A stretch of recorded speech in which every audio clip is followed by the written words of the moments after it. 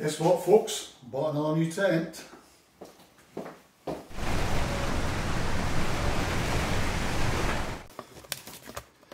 Thank you for buying this tent. I hope you enjoy using it. Thanks, David.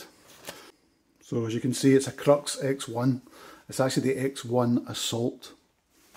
So I bought this as a lighter, I think, alternative X1 Assault, as you can see there, to my Rab Summit and the Black Diamond Vestibule. It's all built in as one in this tent. It also comes with a fairly chunky footprint. I have to say that weighs quite a lot. We'll weigh these and see how they look. So without checking the contents at the moment, the thing is about 1.9ish, just under 2. So 400 grams lighter than mine with the Vestibule, but slightly heavier if I wasn't carrying the Vestibule, which you don't have a choice on this one. And the footprint appears to be 300 grams. So it looks to be brand new, or virtually brand new. I know it's been pitched for photos, but it doesn't look like it's been used. Some fairly chunky DAC poles, of which there's 3, 8.5mm, I believe. 4 guy lines, selection of pegs, titanium and what look like the equivalent of DAC V-pegs, and a pole repair tube. And the tent itself, which is single skin, breathable, with a carbon infused coating. So let's get it up and get a look at it. So you can see at the front here it's got a super light Dyneema porch built in. But let's get the first 2 main poles put in to start. Just thread through and across. Pole sleeves seem quite slippery, so it's not sticking like the old X1 Raid that I used to have. So they've definitely improved that design. You can see the X shape there for the 2 main poles.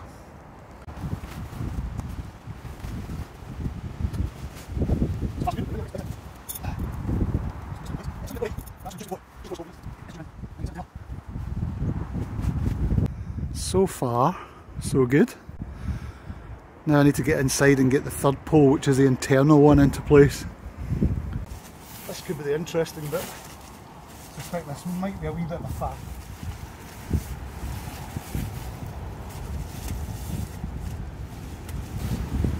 So you can see the poles go into these ends on either side. I'm just going to try and fix it all in place. There's a couple of Velcro strips here.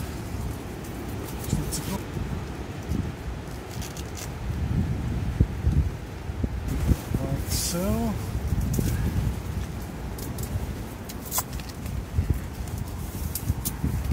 Always a wee bit more of a faff in internal pole.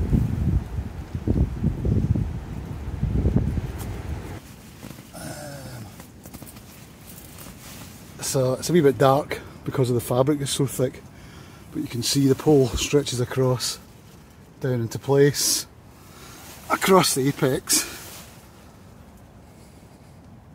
and down into there. It's got a centre waterproof zip on the Vestibule, and then we just need to peg out the 2 corners.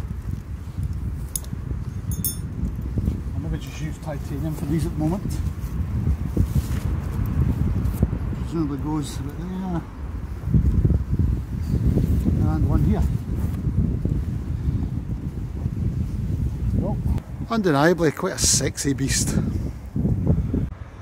I haven't got the side guys out yet, and I've noticed now that we're 4 pegs short.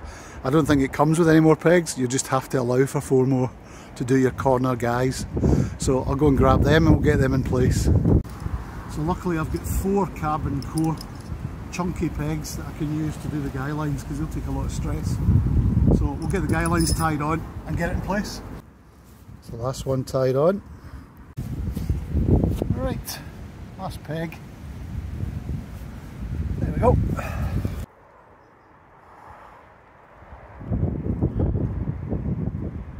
It has a stiffened vent at the rear here, which you can just see it's got a polyester DWR coated panel in it. You can unzip and you can tie in there for a relay on a rock face or a mountain face.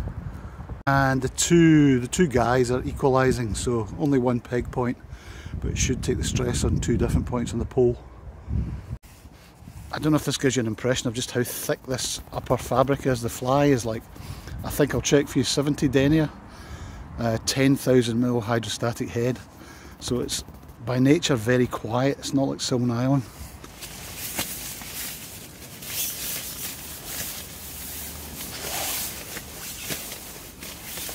So, one Thermarest Neo Air inside. I'll show you that in a second. There's definitely room for the second one.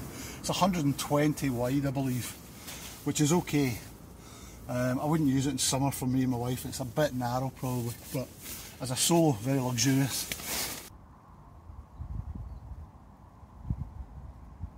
And you can also see it just at the peak of the tent here. There's a loop for attaching a head torch, and then here's your little vent here which you can unzip to let air in or to pull a rope through.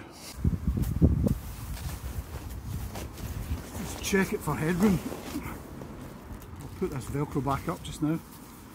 Yeah, so it's perfectly good actually.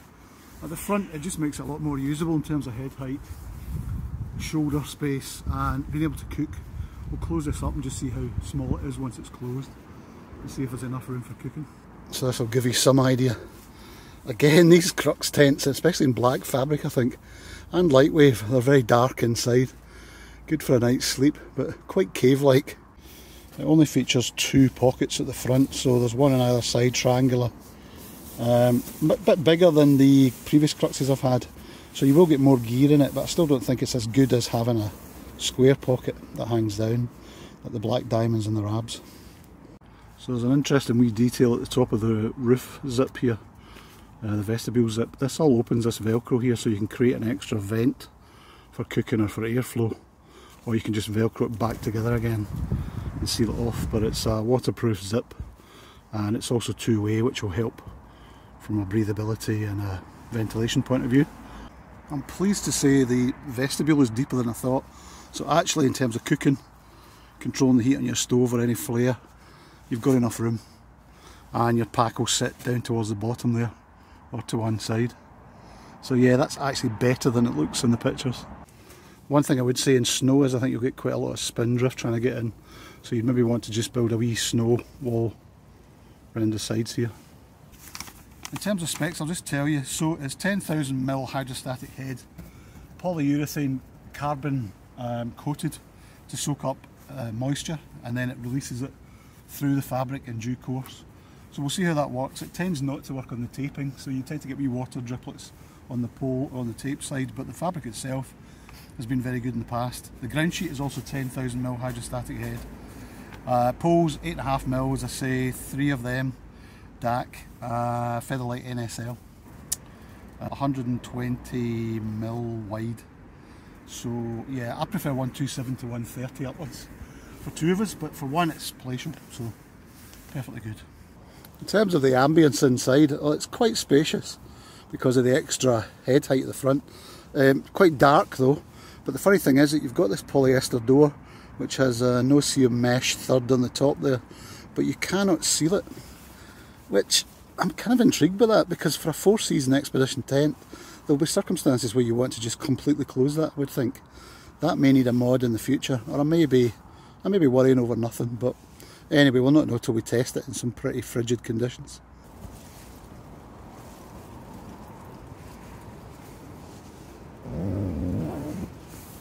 Also like the way you can exit without opening the door from the front or from the bottom, so you can get out in snow when it's lying quite deeply and step in and out more easily. I also didn't mention it's got a snap buckle for the bottom of the main door to stop zip creep in storms and high winds, and they are very chunky, probably the biggest I've seen actually on any tent. So there you go, that is your Crux X1 Assault, roughly about £800–900 retail. I managed to get this about 30% less, so I'm pretty happy with that. We'll see how this goes. Storm Eunice is coming in tonight.